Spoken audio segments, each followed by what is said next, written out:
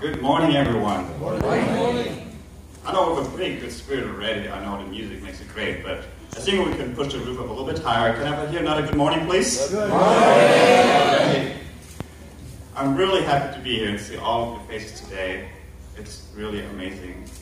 I really love how we can worship God and our two parents through the music.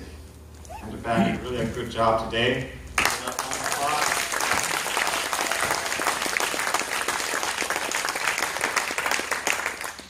And through the music today, I could really feel Tom's spirit.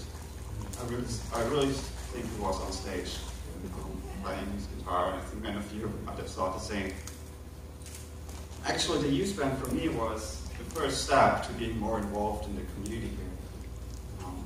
I love playing guitar, and I had a chance here to participate by playing guitar. And I had great experiences to kind of share that skill with the community and really receive that spirit that comes down through the music. And now I'm very honored to have the opportunity to stand in front of you today and share my experiences and the lessons I learned. And I hope that you will find inspiration or an impetus for reflection, something that you can take away from today. I chose the topic to be feeling God's heart and embodying it in everyday life. I want to share my story of how my journey of trying to reach God very desperately turned into finding God within me, and how that allowed me to find a way to substantiate the love that I felt in everyday life.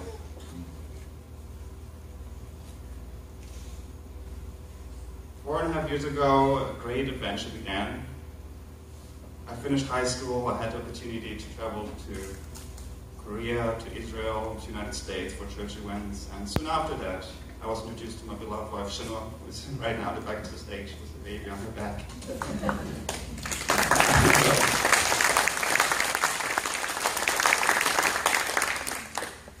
Soon enough, in the summer of 2011, I came over here to the United States to join her, and I started college here at UB. And throughout the last 3 years, we managed to get our bachelor degrees, both of us, and we have 2 children now and starting to get into our careers. So it's been very tough, a very steep learning curve, but we made it through, and I'm really happy to be able to stand here in front of you with having that intense part of my life worked through, worked out, and be able to share something that I learned about through reflecting on those last years, because I feel I have the time, the mindset to reflect of what actually happened the last 3 years. I felt, one point that I really felt deeply is that I felt death and spirituality in my life. I was missing something, there was something missing, and I think I was missing God, and feeling God's heart. And I say missing because I had that earlier in my life. So my story begins with being that crazy kid, maybe a young teenager. I was a crazy kid who, at those HARP workshops, in Germany we say HARP, High School Association for the Research of the Principle, second-gen workshops, and I was really crazy about the principle for some reason. I was like a sponge soaking it up. I was fascinated by the logic and how everything just makes sense, how it explained where we are right now. But that understanding was very rational, intellectual, and I saw those lecturers crying, speaking about the fall, speaking about how the providence got prolonged. I saw people crying when they prayed, and I didn't feel the depth that they had, the depth of the relationship with God.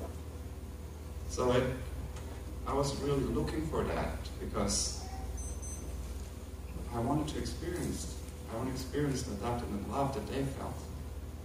And one way of searching for that was through Changsong conditions. At that time, this bowing condition was very big, and we were asked to do a lot of bowing conditions for certain things in our movement for the providence. So I developed a very strong devotion to that. And we can show the first picture of my father and my brother and myself. I think that was when my father completed 21,000 kilometers. So that was, we were really behind that. That's the setup we had. I think it was a twin mattress cut in half, covered in towels. That's where we offered our vows every day. Through these vows and through this strong song, I really got to give myself into offering myself to God. It was an experience for me to come close to God, to understand kind of God who feels God's love for humanity, so desperately wanting to give and to give. I had very amazing and deep experiences through that, and I really felt close to God. I felt God's sorrow, I felt God's pain. I started doing 120 a day, and sometimes when it was a prayer request from someone in the community, maybe another 40 or another 40. I was really devoted to doing this because that was my way to be close to God, my way to give something, to have a way to bring change.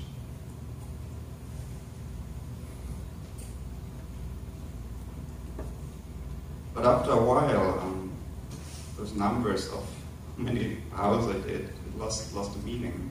It was always about more and more and more, and I started to doubt, is this the right thing to do? Does this really make sense? It was really an internal conflict that I went through. What happens if I don't do that? Isn't this my responsibility? Shouldn't I do everything I possibly can to comfort God, to build a foundation for change to happen in that way through those terms and conditions? But after a while, my rationality kind of came through, and I just couldn't do it anymore, and it didn't feel right to do it anymore. Because there was no limit, there was no healthy boundary that I could set. So I ended up stopping these conditions with a lot of confusion, questions that I couldn't answer. And I think I just put it under the carpet because I just didn't know what to do with it. It was just confusing. And since then, I guess I lost kind of the trust that I had in God. Because I really put myself into it, and at the other end, all what I got was confusion. There was not God's love or God's heart that I could ultimately reach. I didn't lose faith, but I couldn't connect to God in that artistic way. Through my reflection recently, and through talking to good friends, and talking to my wife a lot about that, I learned, or I understood, and I could process what happened, what I experienced. And what I learned was that when we look for God, we won't find God where we look for God. We'll find God within ourselves. And if we start from point A and want to get to point B, and trying really hard to get to point B, and then we don't find anything at point B, that can be very frustrating. But what I went through, I really tried to get to point B, or sometimes maybe point C or D, and trying to search, but in the end you come back to point A, and you'll see that it was there all the time. It just took you so long to kind of see that. And for me, that was going through a lot of personal growth, overcoming a lot of personal difficulties, learning about myself, becoming the person that I am now. And instead of having to reach out to God so desperately and feeling God in that way, I understood that God is in me and I don't need to reach out, I need to reach in. So there was this, in the lyrics of the song that we just heard, it said, darkest night, and the light in which will guide you. So that was very inspiring for me, because if we look for God, it's on ourselves, and we really have to have the darkness, the emptiness, and the solitude sometimes, and also the maturity and the right mindset, the consciousness and awareness to look up within ourselves. Amen. So, able to do that through accepting myself and accepting my experiences. Not trying to push my experiences away and denying what happened, but to process them and learning from them and accepting those experiences, that they're making me the person that I am. They're making me the person that I am. So I was able to trust in God again, and I think that was the most important point. That I was able to trust my life, put my life into God's hand, and that took, I guess, a lot of courage. Because where there's love, there's hurt, and where there's love, there needs to be trust. And going through that hurt, but still having that trust and really finding that love in the end, that was a very deep and moving experience for me.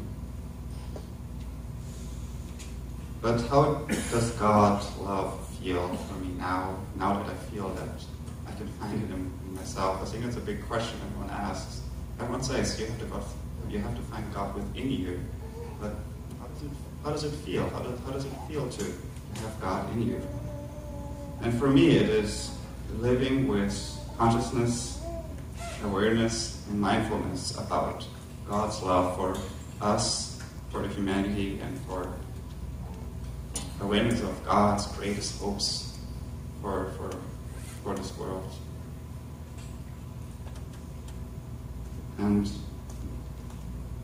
living with that awareness of what God wants to offer us, what God wants us to be, what God hopes me to be, to be able to bring change into this world. Have this communion with God through prayer, meditation, or reflection, or other conditions, or even vows. Now that I look back to the vows, it was for me to align myself and to have that time with God. And especially through prayers, I was able to reach out to God and have that communion with God, and always be in touch with God on what I can do, what I have to do for myself to become the person God needs me to be, to bring change, and how can I share that love and that hope with my environment, in your profession, or in, it doesn't matter what you do as a professional. You have to do what you love to do. That's the most important thing. But if you have that, in addition to that, if you have that awareness of what God wants you to do with that, what God's hope is for you to reach with that can give whatever you do a different dimension. It can give it more meaning and depth.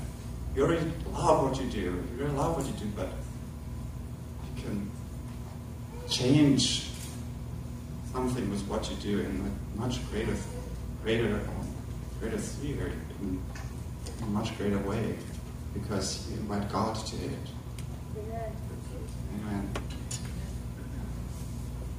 So being present and open for God allows God to work with you.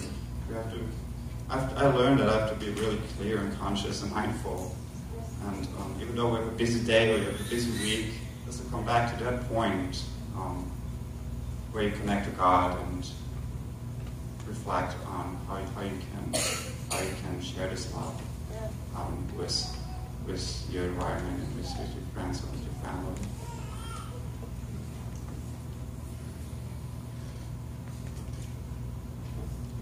There's one quote with which I want to end my sermon today, and it is from Claudius' speech, The Way of God's Will, which it's from the 1980s. It says, always pray in your life as you walk. Pray that you may be able to live according to God's word, and that his words may be transformed into flesh and blood within you. We can embody that love. We can embody God's love for humanity, for everyone. We'll be an instrument for change. Thank you very much.